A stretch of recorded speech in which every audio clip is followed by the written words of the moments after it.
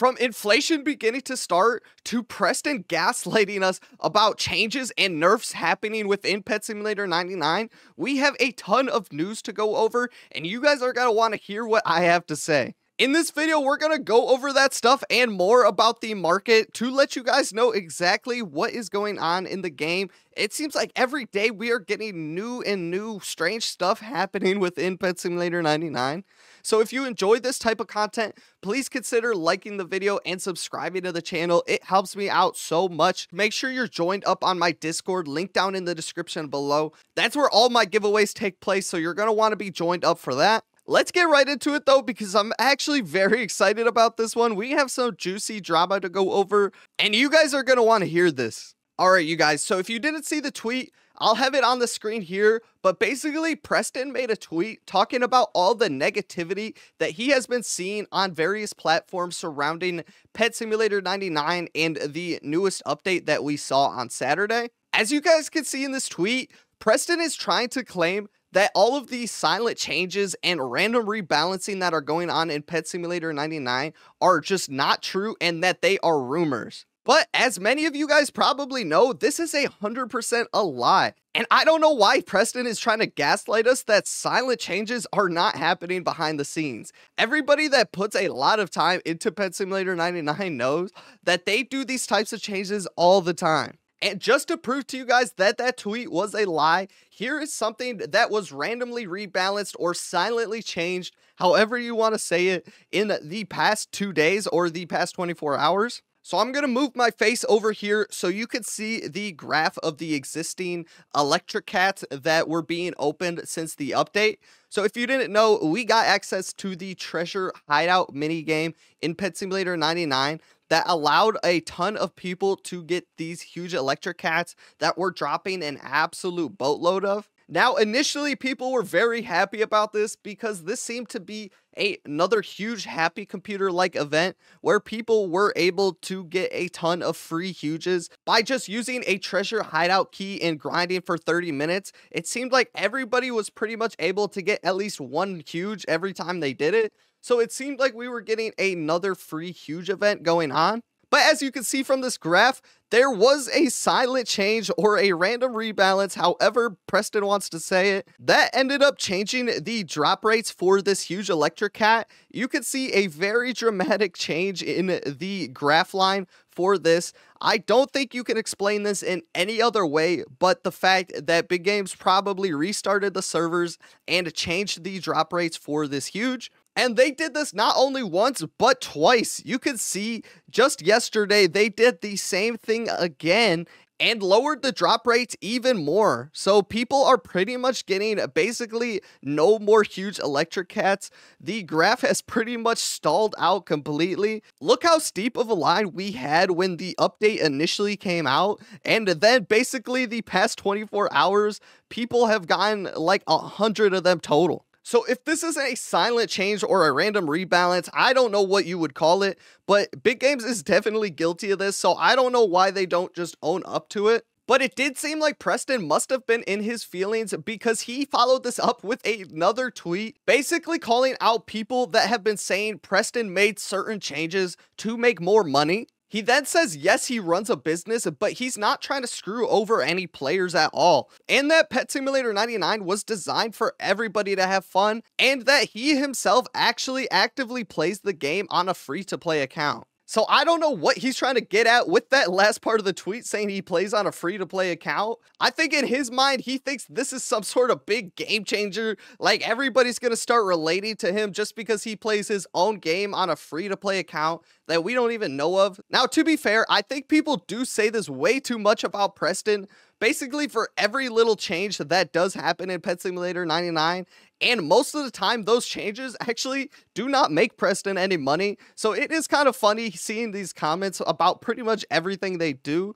But I think this update is kind of an exception. I don't personally know what tweets or what posts he saw saying that he's doing things for money, but I would assume those tweets would be talking about him keeping the boss chest mimic in the exclusive shop. And unless somebody has some grand explanation for why they would put the last chance symbol on the boss chest mimic in the exclusive shop last update and then not taking out this update, I don't know what to tell you. To me, and probably every other person in the community, it seems like they kept the boss chest mimic in the exclusive shop to milk as much money as possible because it is the second best enchant in the game. So if this action wasn't just to make more money, I don't have any other explanation or any other reason I can think for him keeping it in the game. Now, I know Pet Simulator 99 has a big, younger, impressionable audience, but I think the vast majority of players that saw this tweet could see right through it, and I don't think this helped Big Game's image at all. The only positive replies that I saw under this tweet were from other Big Games partners, so obviously those are not reputable sources. I think every other reply that was not a Big Games partner under the tweet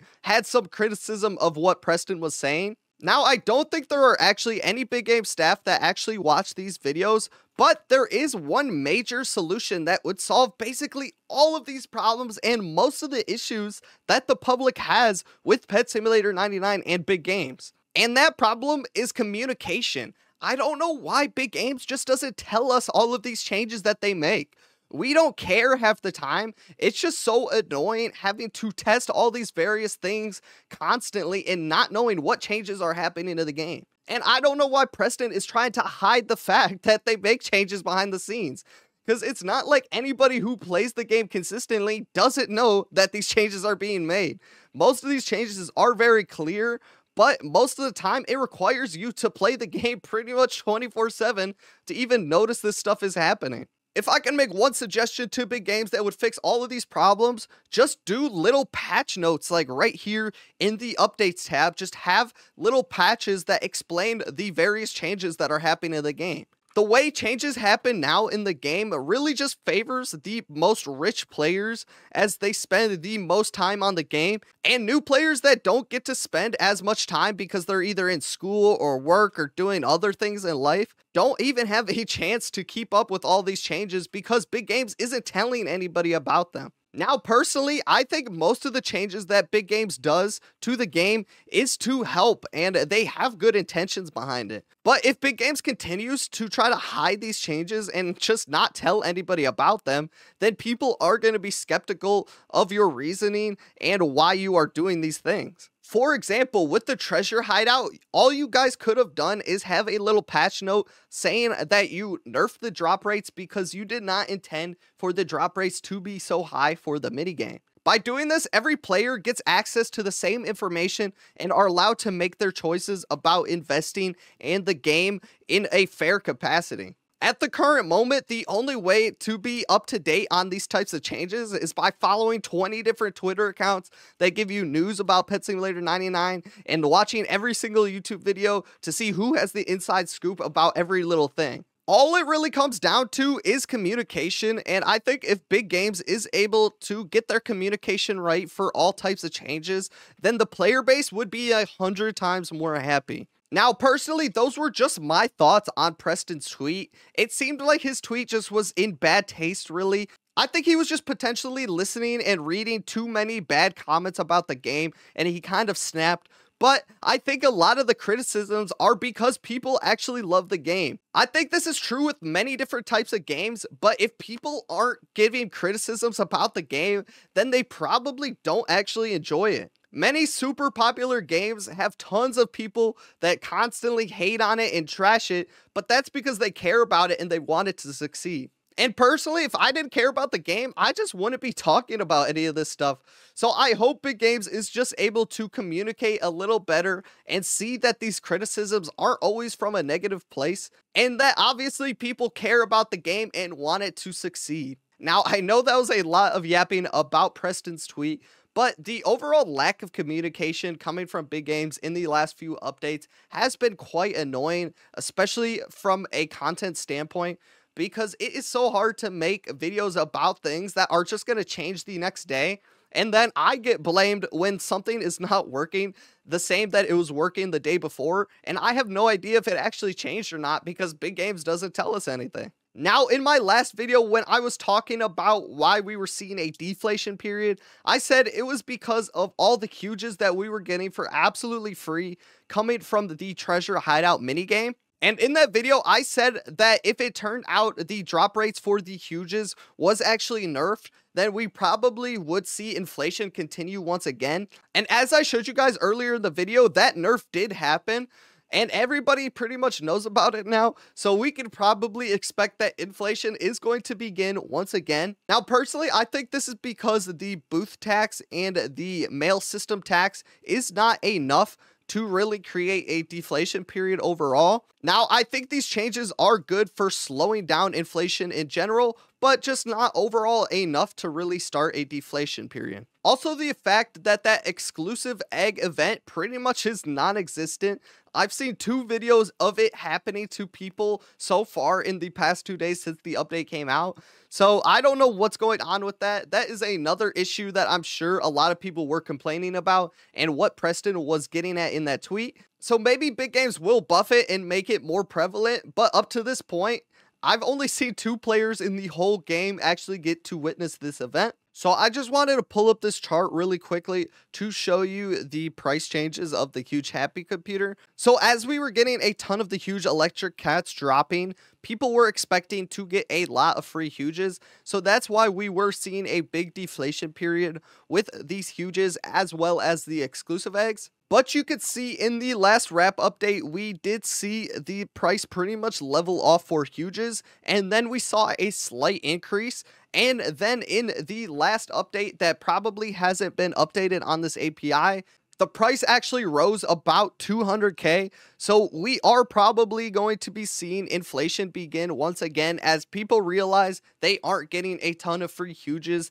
And people are making the same amount, if not more diamonds this update than last. So this is why inflation is most likely beginning once again. We can expect for this to hit the prices of huges as well as most of the exclusive eggs. If we do see a buff coming to that free exclusive egg event, then we could potentially see the rising prices of exclusive eggs slow down. But at the moment, we could probably expect those exclusive eggs as well as the general amount of huges to begin increasing in price. And really quickly, I made a suggestion in my last video that you should invest in these hidden treasure ultimates because these were removed from the exclusive shop. And honestly, I don't think a ton of people went ahead and bought this thing. Because most people did not believe this was going to be removed from the exclusive shop, I don't think there's much of a supply of these things, and it is a good ultimate overall. So given those factors, personally, I bought 2 of these things, and I think they are going to be a great investment for you guys in the future. It is also super hard to find these in any of the booths, and it seems like nobody is selling them. So that is just another reason why I still think this is a good investment for you guys. So just keep that in mind. That is pretty much all I wanted to talk to you guys about in this video. So if you enjoyed it, please leave a like and consider subscribing. And remember to join my Discord, link in the description below, for daily giveaways on there as well as a great community.